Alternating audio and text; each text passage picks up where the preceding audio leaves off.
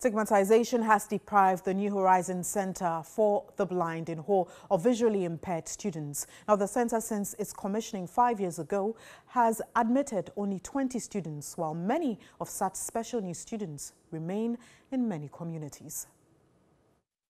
The New Horizons Center was constructed at the cost of 248,000 cedis to provide accommodation and skills for the training for children with visual impairment. However, the school has since failed to attract the needed attention as parents are not willing to enroll their wards. According to available information, many parents prefer to keep their visually impaired children at home due to stigma. Others, we were told, simply do not care about their wards with a view that they have no future. The director further spoke about inadequate teachers, braille embossers, orbit readers and other materials. Because government have not absorbed the facility, we are faced in payment of workers.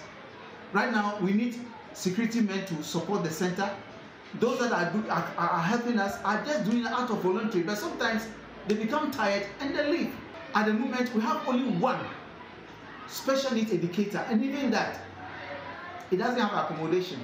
At the presentation of items to support the school, National Programs Officer of the EP Church, Reverend Nyeme Adiepena, urged society to support the needy, especially those in the rural communities.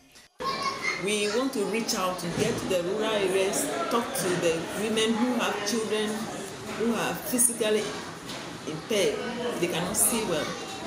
Some are very brilliant. And if we don't help them, if we don't let them know that facilities exist for them, then they'll still remain in their situation.